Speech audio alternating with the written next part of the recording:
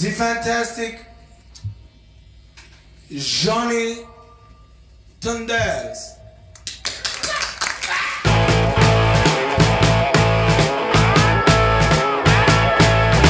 I think Johnny, to me, was the best songwriter that ever lived.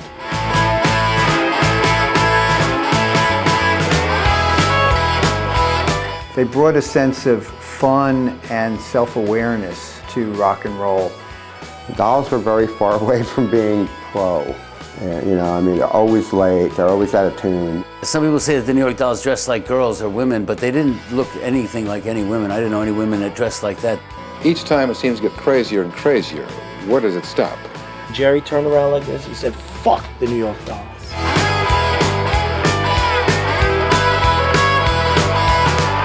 Johnny was always at war with himself emotionally.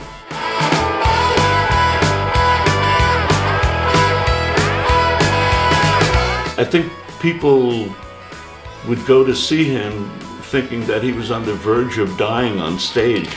They were the best band. Johnny Thunders and the Heartbreakers were fantastic. It was like a freight train. When they were on, nothing could stop them.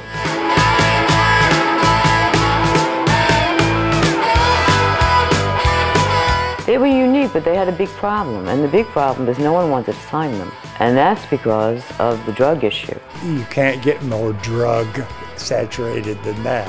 You know, his songs are friggin' classics, man. It will just go on and on and on, even though they didn't sell that much.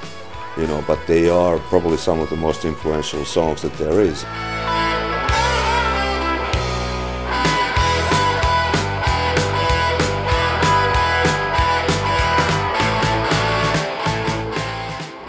This is Johnny's best friend.